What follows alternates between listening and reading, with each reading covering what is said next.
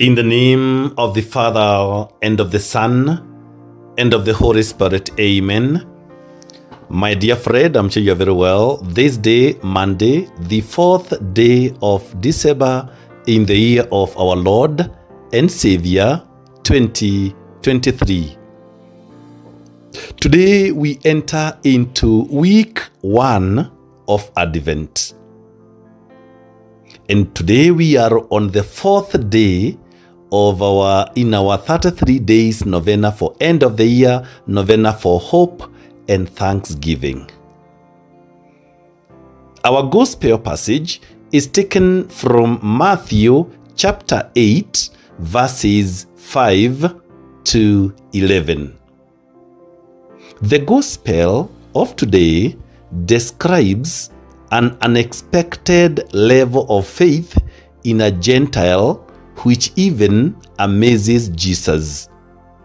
We read, "When Jesus heard him, he was amazed and said to those who followed him, 'Truly, I tell you, in no one in Israel have I found such faith.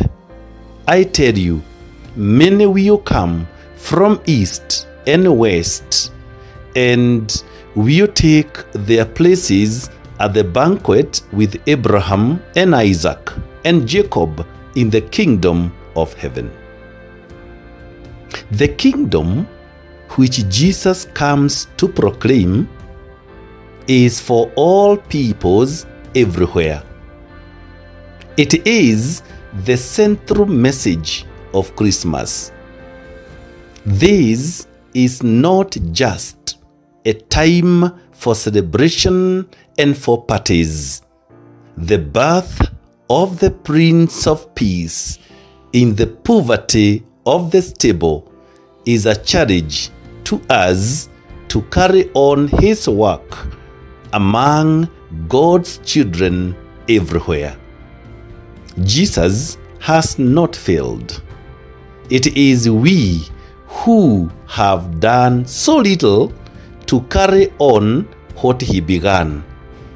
Advent is a time for us to reflect on the real meaning of God coming to live and work, coming to live and work among us, and on the responsibility of his followers to carry on the work of making the kingdom a reality for all. Thank you. May the Almighty God bless you, the Father, the Son, and the Holy Spirit. Do have a productive Monday.